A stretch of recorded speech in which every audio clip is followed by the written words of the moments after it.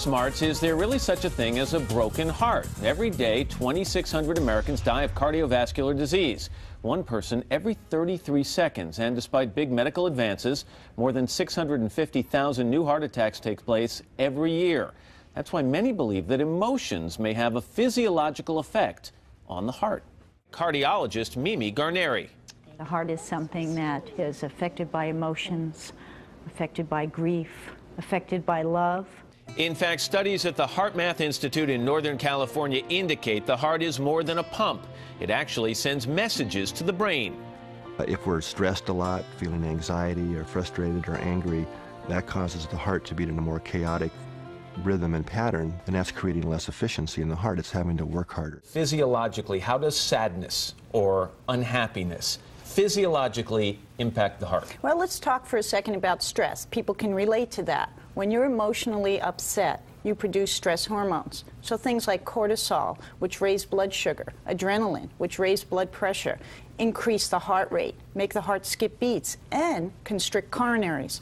So we see many people having a cardiovascular event after having a stressful situation. All right, so let's look at the flip side of the coin then. If negative emotions, anger, frustration, depression, can impact the heart negatively, can someone who is happy, who is joyous, who walks around with a great sense of humor and a positive outlook, does that positively impact their heart? Is there a physiological measurement of that? Absolutely, because when we are in a happy emotional state, as you just saw in the HeartMath program, the heart beats in a coherent rhythm. When we are angry and frustrated and tense, the heart pattern is totally chaotic, and there's now research documenting this and showing this. Why we do the kind of work you just saw at Scripps. We'll put in the stent, but we say we also have to do the deeper work. In addition to the diet and exercise, we really need to get people to work on things like forgiveness, gratitude, look at whether they're angry or hostile. These are important when it relates to the heart. All of us get angry from time to time, and occasionally we say things we later regret. But where does anger come from? How can heated emotions cause us to lose complete control? Until recently, most doctors believed that anger came from negative thoughts in our brain. But now new research shows that if we want answers, we should really look to our heart. In the hills of Boulder Creek, California, 70 researchers and scientists at the Institute of HeartMath have spent the last 7 years exploring the untapped potential of the human heart. And what they have found could significantly improve our health. It's been known for many, many years that the heart has neurons in it and sensory neurites that send information back to the brain. Rollin McCready and Deborah Rosman, HeartMath's co-founders, believe the heart literally talks to the brain. More importantly, they say the heart actually has a mind of its own. It can learn, it can remember, and the signals or information that the heart sends back to the brain in our head can have profound influences on the way our brain functions. Here's how it works. The heart has the same peptides or amino acids that are secreted from the brain. Because of these peptides, the heart functions much like the brain, which makes the likelihood of a link between our hearts and our health that much greater. This is the HeartMath lab where we research stress and emotions and disease like headaches, PMS, sleeplessness that people have from stress-related disorders. HeartMath has found that when our hearts are calm, hormone levels that influence the immune system become more balanced. Attitudes and emotions affect health and well-being. Stress affects health. So as you come more into balance, you release all that stress, your immune system improves, hormonal changes occur, and you really do feel better. You have more passion to be who you can really be. HeartMath researchers believe that more than anything else, stress and anger can profoundly disrupt the brain-heart connection. I call it the physiology of why anger makes you stupid, or why very intelligent people can often make very inefficient choices.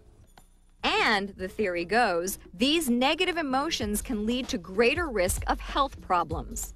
If we're feeling time pressure, frustrated, anxious, worried, these type of things, that causes cortical inhibition, okay, which means we can't think as clearly, can't move as quickly, our coordination's affected in an adverse way. So by focusing our attention in the area of the heart and shifting to a positive emotional state, and that affects the information sent up to the brain, so that we can think clearer, reduce stress in the moment, make better decisions, and balance our nervous system. The question is, how do you shift to a positive emotional state? HeartMath has developed an exercise they say will help. It's called Freeze Frame. Freeze Frame is a tool that allows you to stop stress in the moment and you get the head and the heart in sync and apply more intelligence right when you need it. To get the heart and mind in sync, Freeze Frame asks the user to go through 5 steps. The beauty of the freeze frame technique is it's portable. It's a simple technique that anyone can learn. Doctors are using Freeze Frame. Cardiologist Thomas Gregory Quinn in Oakland, California recommends it to his patients. I've prescribed the HeartMath techniques to a number of patients, particularly those with heart disease and who are having trouble managing stress in their lives, and it's been met with wonderful success. If you are quick to anger, if you are the type of person that feels the pressure of never having enough time, these are independent risk factors for sudden death. The freeze frame technique can lessen that reaction. This technique can help people with medical conditions like imbalanced heart rhythms. It can help people reduce the stress that's associated with a lot of medical problems. Fibromyalgia, we've seen improvements there. High blood pressure, hypertension, chronic fatigue, feeling tired or exhausted a lot of the time.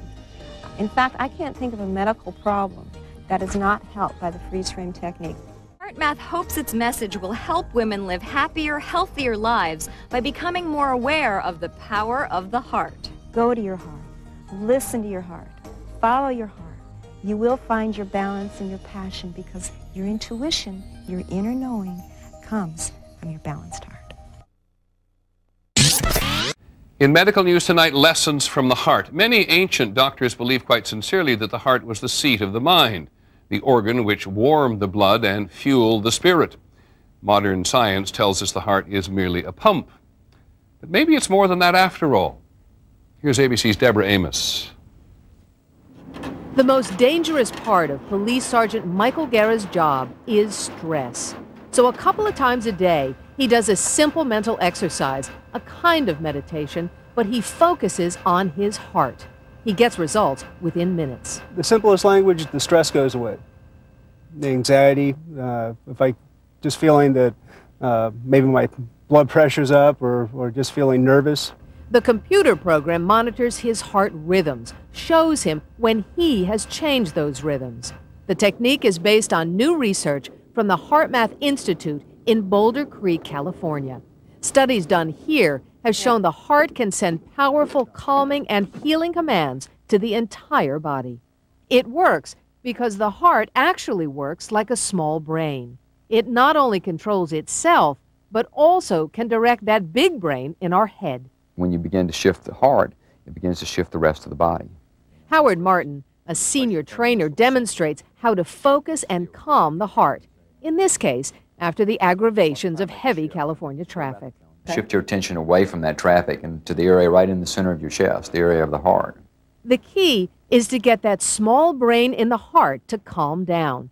The computer shows the changing heart rhythms. Now what I'd like you to do is to recall a positive feeling or time you've had in your life and attempt to re-experience it. Remarkably, simply by recalling a positive emotion, the heart rhythms smooth out in just a few minutes. When we're able to maintain a positive state, that helps people recover from congestive heart failure, diabetes, high blood pressure. Hands over your heart.